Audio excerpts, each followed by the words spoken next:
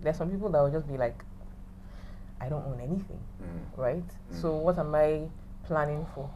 I don't, even to write a will, I'm renting my house. I got a car loan to get my car. Yeah. My investment is maybe 500K, and I'm hoping that something amazing will happen, that it will grow to 10 million overnight or something. Yeah. So where is that?